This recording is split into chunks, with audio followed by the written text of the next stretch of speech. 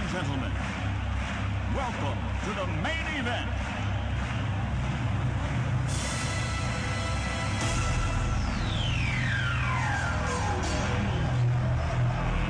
Let's get ready to rumble!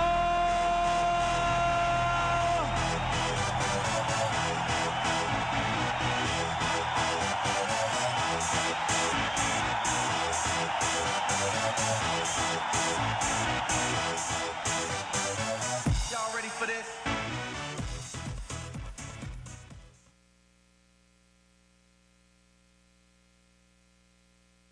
Got nothing here, so how about here? Satan's ready to fight. He's going to take out audio, but we got Dustin, amen, and Jesus. Somebody say, praise Jesus.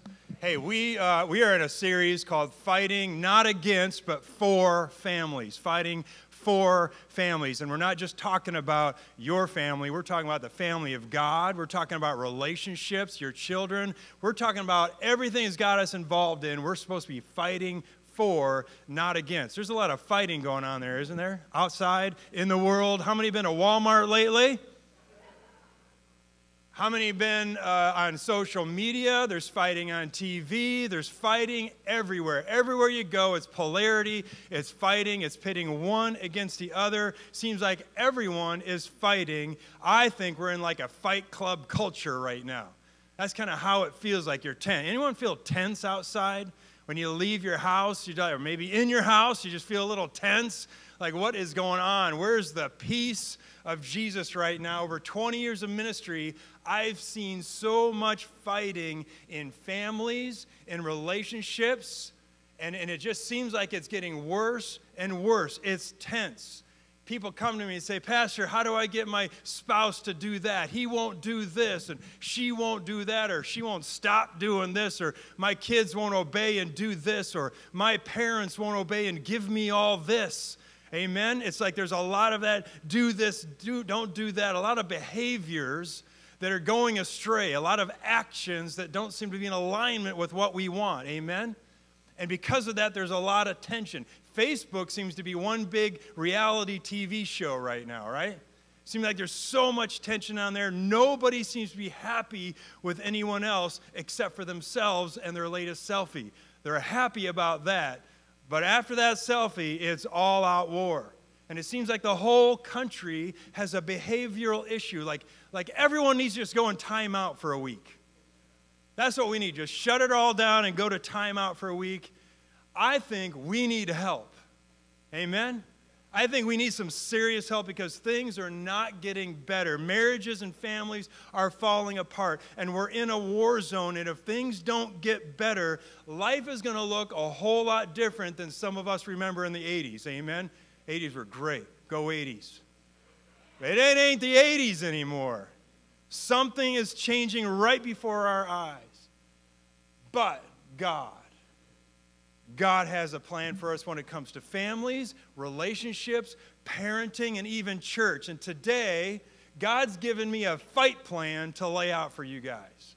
A fight plan for our families that are going to give us hope that we can go from fighting against one another, fighting against our children, fighting against our spouses, fighting against the world, to fighting for each other and fighting for what God has. God's got a plan to help us turn this thing around, where we can stop looking to others, other authorities, other governments, other laws to turn things around, and actually say, we can get this done because God's given us a plan. Anyone believe that? Most of you are going to believe it in about 10 minutes because it's going down. So I want 30% now, but 70%, and by the time we're done, we're all going out for war. It's going to be all on like Donkey Kong. Somebody say amen. Are we all in to fight for this thing called family and community and the world that Jesus is after? Well, here's your disclaimer. The fight plan is going to be clear, but it's not going to be easy. I didn't get up here to give you an easy plan, a quick fix like the fast food culture wants. This is not going to be easy. It's not going to be a piece of cake. If you look like healthy families like Holly and my family or Jeff and Stacy's family, we're not some anointed family. This comes easy. It takes a lot of work. It's that four-letter word we don't love so much, work. We have a great marriage because of work. We've raised great kids because of work, self-sacrifice, sweat. And that's what it's going to take. Now are you still in? Do you still believe in God's plan enough to say, that's it, just tell me what it's about because I'm in? If you're in, say amen. All right, let's pray. Father, we are ready, are receiving your call and your invitation to something greater, because we all feel the tension, the battleground, the war zone in our families and the world, and it's not getting better. We're frustrated, or some of us are losing hope. Some of us have lost hope. But God, you always give us the hope. You always give us the plan. And all you're asking us to do is listen, receive, and step in to what you'd have us do. I pray for that in this church today. There's somebody here that's got an absolute war zone in their family. They're going to hear things. You're going to set them free and give them victory. There are people here that are in relationships or maybe at their job or their neighbors, and it's an absolute battleground. And Lord, you're going to give them news today, instructions today to gain victory and set freedom within these relationships.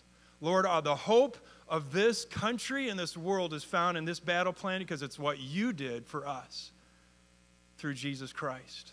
So I pray, Lord, that we would receive it and step into it and fight with you for what's right. In Jesus' name, amen. Amen. All right, let's go. Our working passage today, by the way, I'm going to be going fast. This is strategic, right? It's intentional. So get out your notes, get out your Bibles. It's going to be 1, 2, 3, okay? Some of you are like, already, like, what's wrong with Pastor Mike? Did somebody tinkle in his Cheerios or something? He looks like he's all pent up or something. No, man, this is serious stuff, right? We got to get to the plan. So turn in your Bibles, get out your notes. We're going to Deuteronomy chapter 6. That's our working passage for our families, relationships, and our communities. Deuteronomy chapter 6. If you need a Bible, raise your hand. This passage is known as the Shema.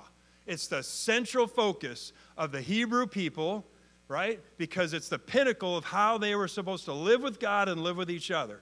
And we're going to go back to that and find a strategic fight plan for how we do families correctly under God's name. So go to Deuteronomy chapter 6. It starts like this. The Lord our God, the Lord is one. Love the Lord your God with all your heart and with all your soul and with all your strength. These commandments that I give you today are to be on your hearts. Impress them on your children. Talk about them when you sit at home, when you walk along the road. Unless you're watching Netflix, then you can pick up. No, it doesn't say that. When you walk along the road, when you lie down, and when you get up. Somebody say 24/7. I just want to make sure we get the context here. This passage became the pinnacle passage for the Hebrew people for their whole lives. And you can see it contains one of the two greatest commandments that Jesus used to sum up all the commands.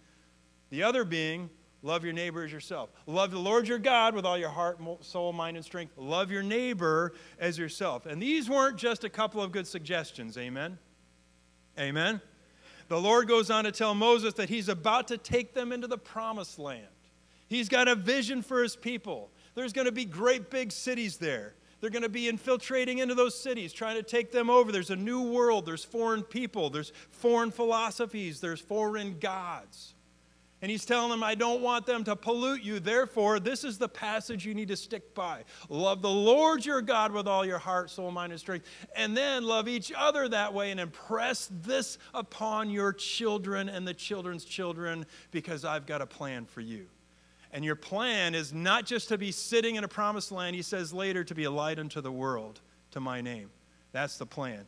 This is huge. They had a purpose. They had a game plan. Purpose and a game plan. So interesting that God gave them that fight strategy and they got away from it so quickly. But we don't want to do that.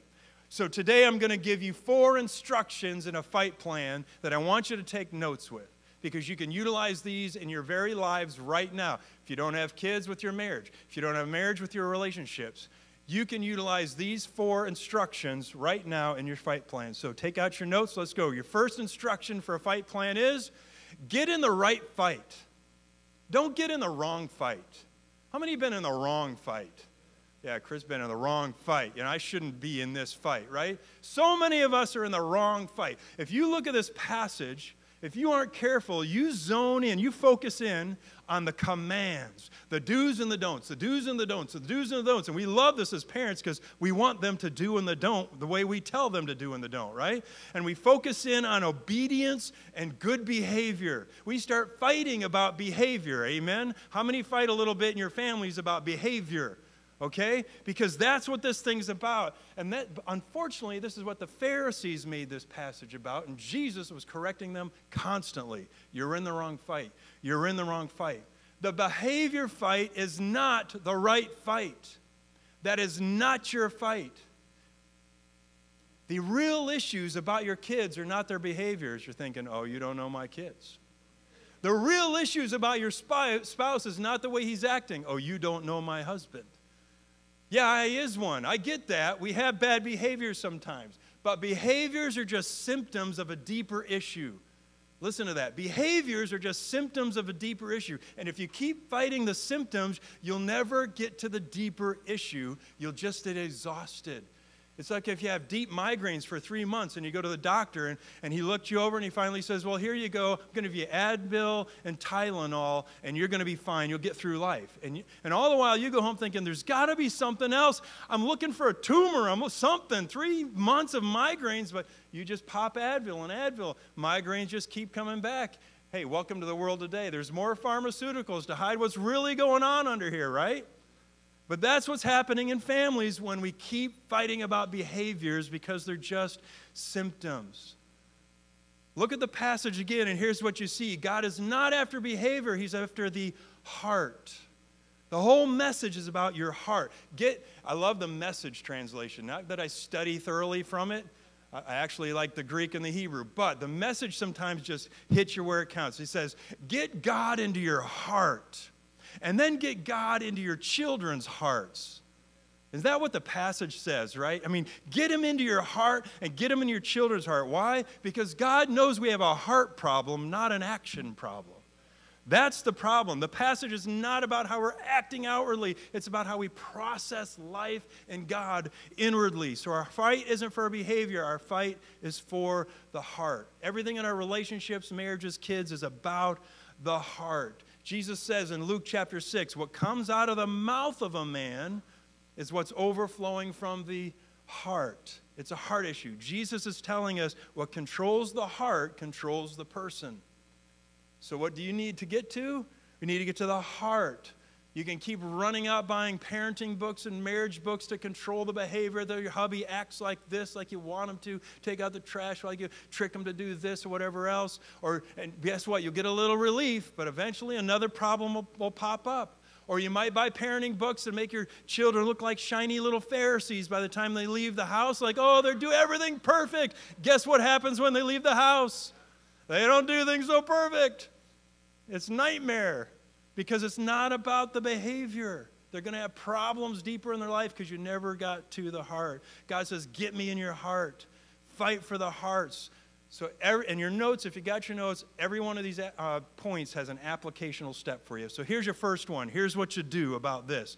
When behavior is going bad, don't start fighting about the action. Don't put on your mitts and start fighting about action, but take a step back and see what's going on in the heart. All right? Don't start barking commands, start asking questions. Now, why would you do that? What's going on in there that's causing this? Does that make sense? It takes somebody that's going to be above all this to say, I see what's going on, and ask the right questions. You can't put up with bad behavior, but that shouldn't be the fight. You still have guardrails, you still have boundaries, but you ask questions to get at what's going deeper. Okay, that's number one, get in the right fight. The second instruction is to establish the win. You need to establish the win. No general, no coach, no commander goes into a fight without knowing what the real win is. I like to call this, get a vision. Get a vision for your families, for your life. Do you know what the win is, the vision is for your marriage? Do you know what the vision God has for your children is? Do you know what He wants for your family? Vision is one of those things that it talks about eye vision, but it's really a heart thing. It's a heart vision for what's in the future. And if you got a clear vision for something, it'll actually give you energy to move towards it. As soon as you see something clear, you actually get motivation to move towards it. How do I know this? When Holly gets a vision of a dress she wants, we're either in the car in 10 minutes headed to Ross, or if I hid the key, she's already bought it on Amazon. You get a clear vision. I know I'm in trouble later, but you get a clear vision, and there's momentum that comes from vision. How do I know this? Anytime you see something like, hey, you know, there's a brand new car, and you pass in the car lot, guess what? You're fighting not turning in to check out that car. You see Mickey ears, like Pastor Jeff loves Disney. He's like, when are we going to Disney? He gets a vision for that fun, and we're going to go. We're already reserving the tickets, right? Clear vision gives you motivation to move forward. It's like, we're taking that hill, and you say, charge, let's go. But most families have no clue what the vision is and what God's vision is for their family. No clue. Wise King Solomon said this in Proverbs. He says, where there is no vision, the people, the family, the marriages perish. Perish. This means when there's no established, no clear vision for your marriage, your family, raising your kids, destruction is looming, people. Because you know who has a vision for your family? Satan. And if you don't, he's going to start injecting it in there. Welcome to America today. We have no vision, we're perishing, and Satan goes, well, my vision's being accomplished. It's time to get a vision, amen? When I ask people, they come to me and say, oh, my marriage is struggling. I say, well, what's your vision for your marriage? Like, I didn't know you had a vision for marriage. I guess it's, I hope we stay married. I hope we survive, right? Or what's your vision for your family? When they come to me and say, my kids are acting up. Well, I'm hoping I don't kill any of them before they leave the house. Can I get an amen? Wow, survival? That reminds me of wedding receptions. You go to wedding receptions, they have the dance where whoever's been married the longest is still standing at the end. And then what do? Hey, Jack and Jill have been married 60 years. What do? You applaud, right? Yay! Why are you applauding? Because they made it that long. That's the vision? Survival? You don't know if that dude's been sleeping on the couch 40 years.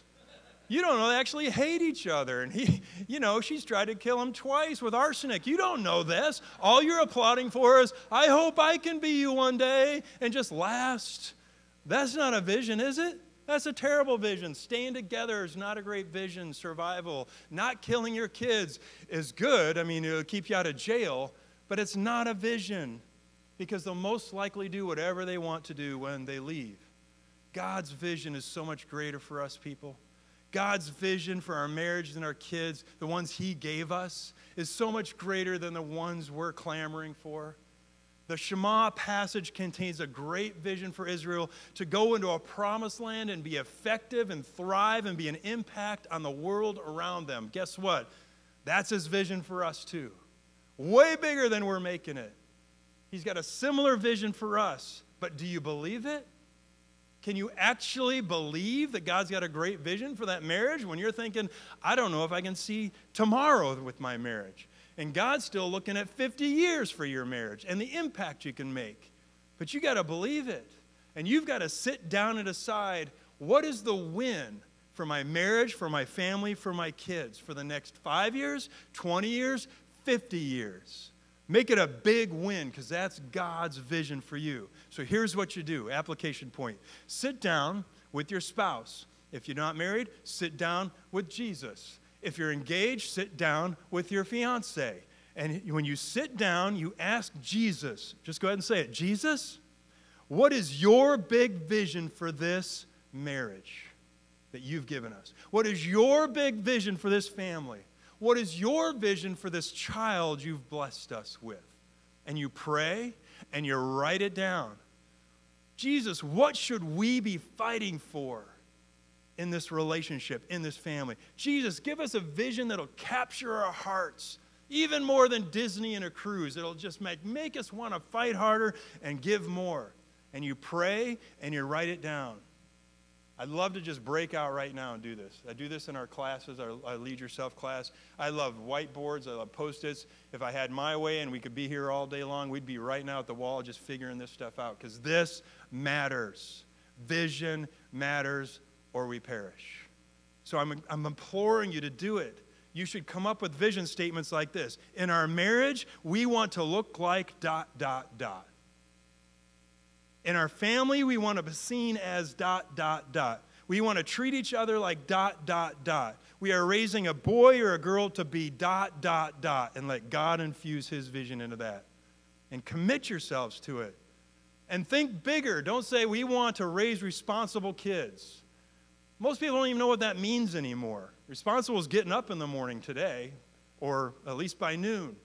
But you do want a bigger vision than that. Our vision, for me and Holly, and we're not perfect by any means, but our marriage, we want to have a marriage that looks so Christ-like that it heals other marriages and leads people to Jesus Christ. We look at our kids, and you can ask them, we're not just raising you to be successful. We're not raising you to be responsible. We're raising you to be world changers. Have you ever heard that, Chelsea? Like, so many times, Dad.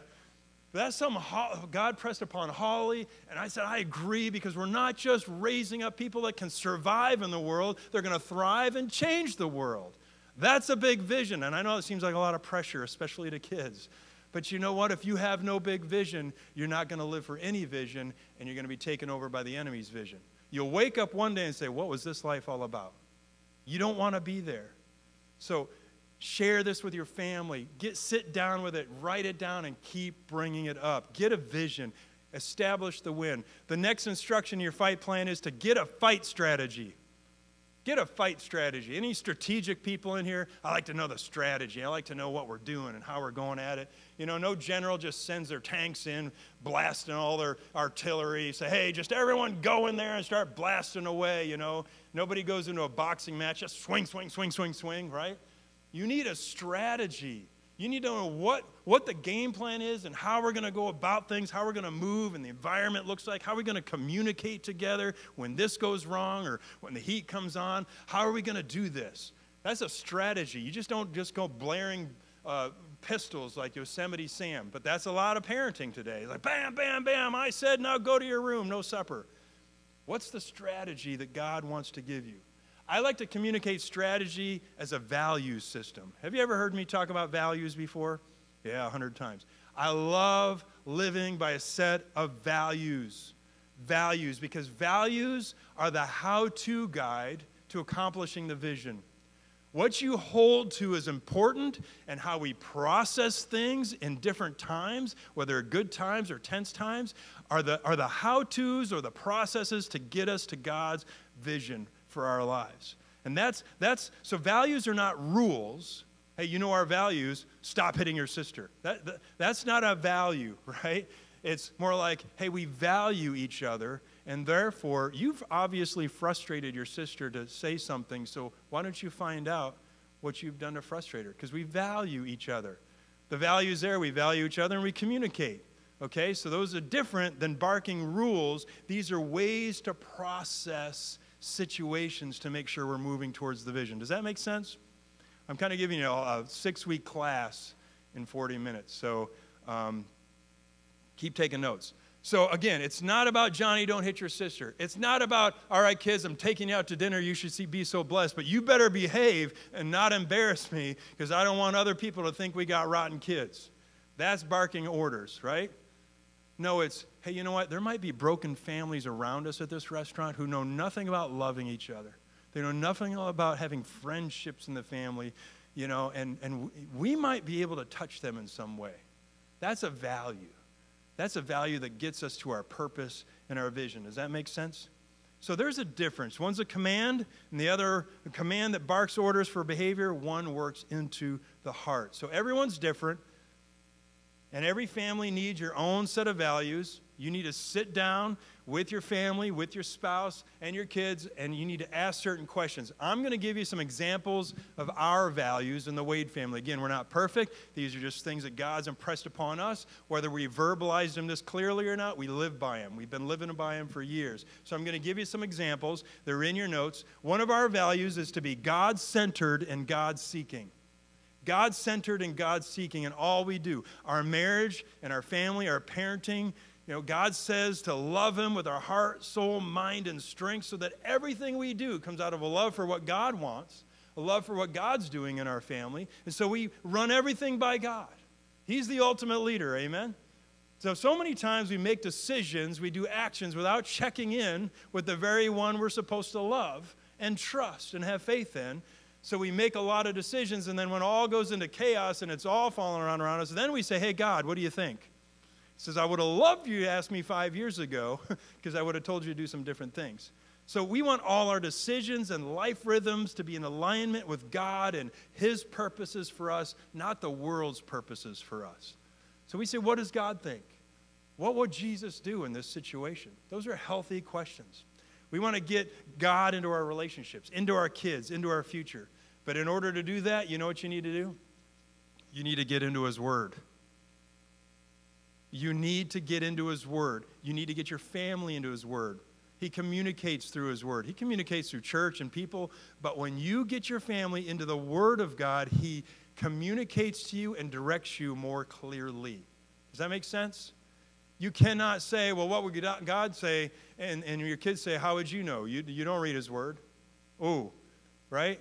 If you're in it, though, like, well, let me show you what we did last week, what we studied last month. Do you remember that time last year? We saw that in the passage. Oh, this makes so much sense right now. Now we can be God-centered and God-seeking. When you wake up, when you lie down, when you walk around, all of life is about God. God-centered and God-seeking. That's value number one. Value number two, we want to be authentic and real. Authentic and real. We don't want to be one way around our kids and another way somewhere else. We don't want to be fake with our faith and hide our feelings. If we do that, they're going to do that too. And they know it when we're fake. They know it when we're hiding. So why even do it? Why not just be authentic and real? The whole idea is to know and be known by one another. If you don't really know your kids, they don't really know you. It means you're not really being authentic and you're not being real. Right? You don't want to be the family that finds out too late when something's been wrong because everything's swept under the rug and you're not being real. Okay? Even in ministry, we tried our best to rejoice when we're rejoicing, and when we've been hurting, we hurt. We come together and we hurt. And we just express that. We don't do it in a way to embitter anyone towards ministry of God, but we want to be real, and then we show grace. There was a time in our lives when we found out some things about our boys, that they had been molested, and it really sent me and Holly into a season of anger, a season of frustration with God, and we just went into protection mode, and we put on a smile, right? I mean, that's good. We're smiling, but what I found out later is Cassidy, my daughter, was given a testimony, and part of that season for her was a real crisis of belief because mom and dad all of a sudden were fake, and she didn't know us. And she went through a real crisis moment, and she had to really grab a hold of God. And when we pulled out of that and got some healing and we started becoming real again, she started finding better healing. But she went through a real moment when we stopped being authentic and real for her. That was a hard thing for us to hear, but it was a good reminder of who we want to be. To be authentic and real. We strive for intentional communication. How many people communicate with your kids? Everyone communicates with your kids. But the two words there, intentional communication, are huge. They're like dynamite, right? I see people spend more time and intentionality on the car they're going to buy than the communication or the conversation they're going to have with their kids. They'll spend 30 minutes looking at the new thing on Amazon. Their kids walk by and, hey, how you doing? Good, okay. It is seconds. Right? We're so intentional about what we're doing, and we don't end up fully communicating with our kids. And I don't mean first layer communication. We do this all the time. How's your day? How's your first week of school? Great. Oh, I'm so glad. Praise God. First layer, communication. Second layer and third layer is where you want to go. Ask questions beyond the first layer. I'm going to give you some examples, and I'm going to just laud on Holly a little bit because she is so good at this. She doesn't just say, how was your day? She says, what's the best thing that's happened to you this week? What's the thing that's frustrated you the most this week?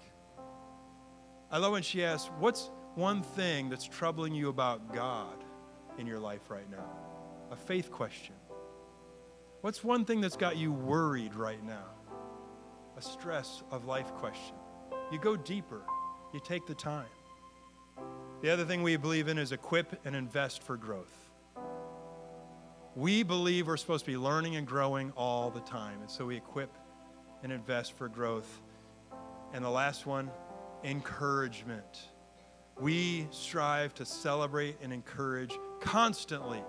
Constantly. If there's one thing your spouse, your family, your kids are hearing all day long, it's negativity, not positivity. From friends, from the world, from the enemy, all day long about you, about your relationship, about your family, about life. The one characteristic, the one tool you have to thwart that is your encouragement. Amen?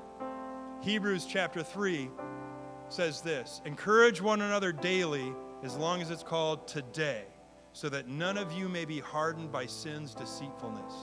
How often are we supposed to encourage one another? How often? Do you know this is the one characteristic out of all the godly characteristics in the Bible, the one that actually thwart sinful mindsets.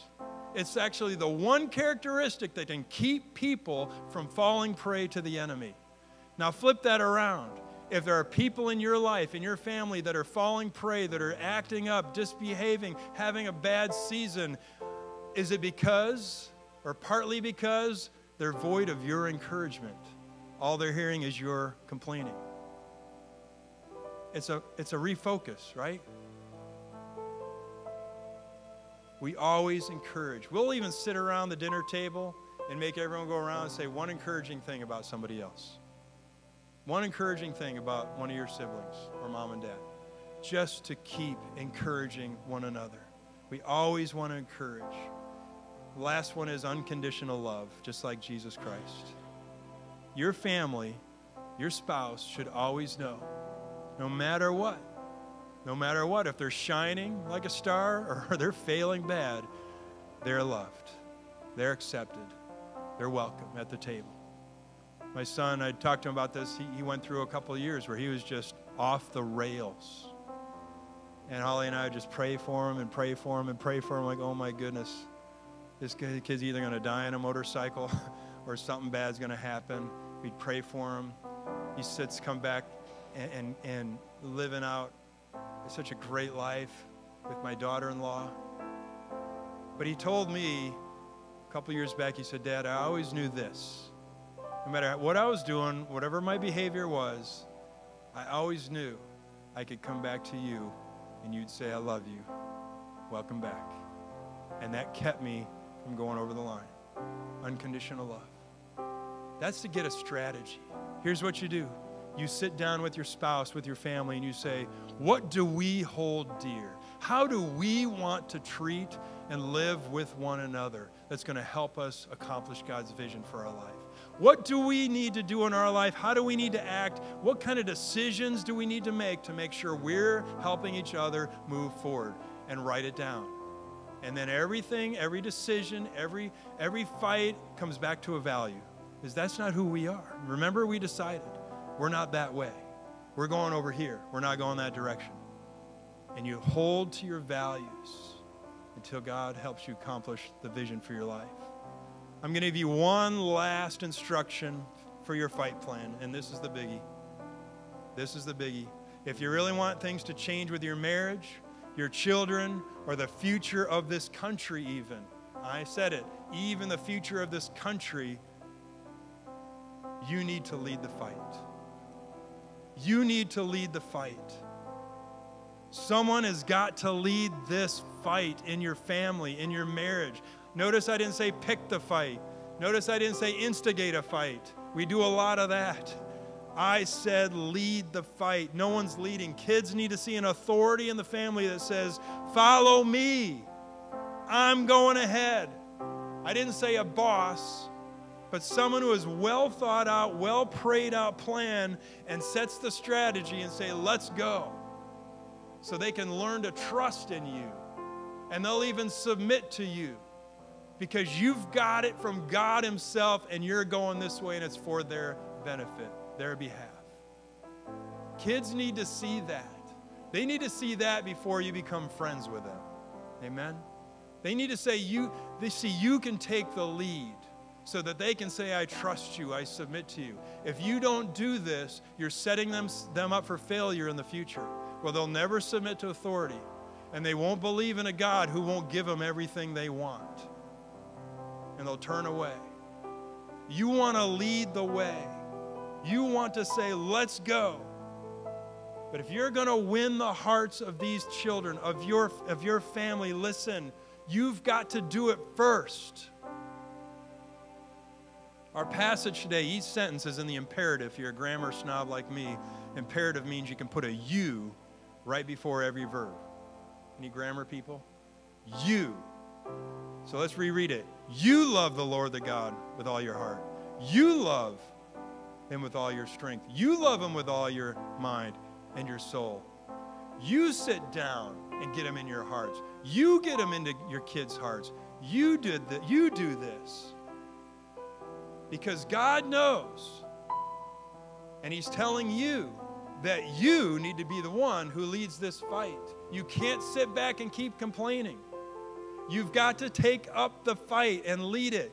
You cannot expect your kids to follow a plan that you're not following. So many people come to me fretting about their kids who aren't fully committed to God, and I look at their lives and I'm saying, well, they're following you because you're not fully committed to God. Well, I go to church on Sunday at least twice a month. Listen, fully committed, fully in love, heart, soul, mind, and strength to God, to Jesus, and leading your family in this way, that's going to the next level. That's making a change. That's making a difference, and that'll change the world. It's the only thing that'll change the world, because no one's doing that in the world. We are the change agent that God has for this world. If you want things to change, you have to change. I'll say it more boldly. If you don't choose to sacrifice self, you're going to sacrifice families and kids and their future. We need self-sacrificial leaders. God showed us the way, amen, through Jesus Christ. Jesus Christ was in heaven, Philippians 2, and he gave up the throne. He gave up a place in heaven. He's with the Father, the Holy Spirit, the angels. You think he didn't have something better to do to come down than this place? He gave all that up. He put the throne on hold to come down here and live a life, lead the way, and give himself, his whole self on the cross so that it would capture and win your hearts. Not your behavior, your hearts. And guess what? It worked, because that's the plan. And you know what he says when he rises from the dead? Your turn. Leave something. Leave your throne. Leave whatever you got going on. Whatever it might be the next promotion, the next career, the next position, the next comfort zone, whatever is on your heart and mind, and you're putting so much energy into it. Maybe he's saying, maybe that throne has to be left. Come down and sacrifice and see what difference it might make, because it made a difference in your life when I did it.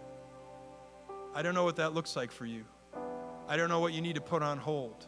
I know for me, 3 years ago, I felt God telling me to do something.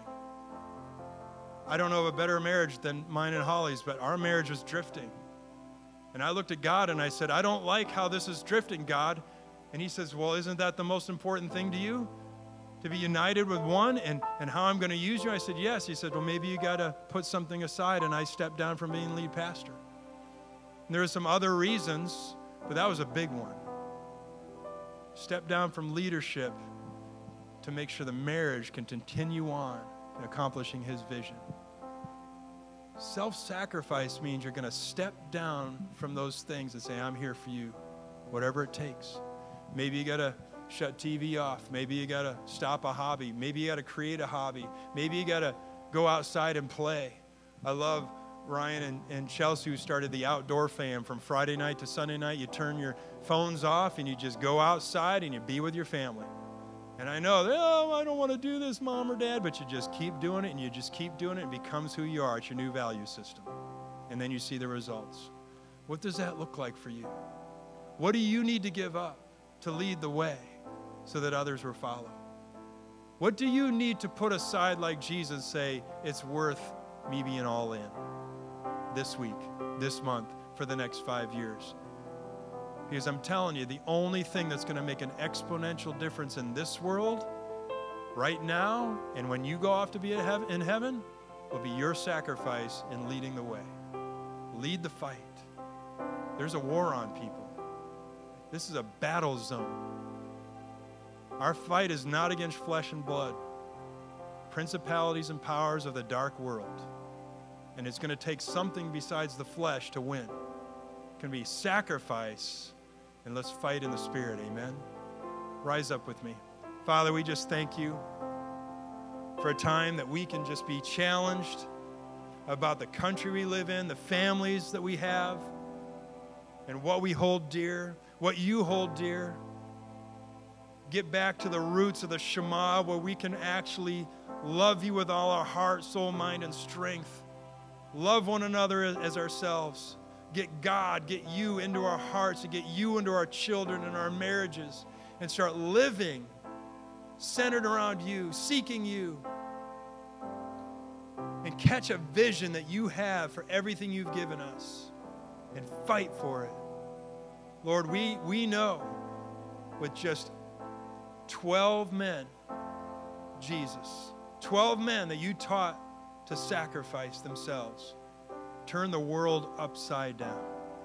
And there's way more than 12 in this room, Jesus. I'm praying it starts here. I'm praying this week we'd actually sit down with our families, our spouses, our kids, and say what matters most to God and to us. What needs to change, kids? What needs to happen? And start doing it. I pray for the results because it's what you want. In Jesus' name, amen.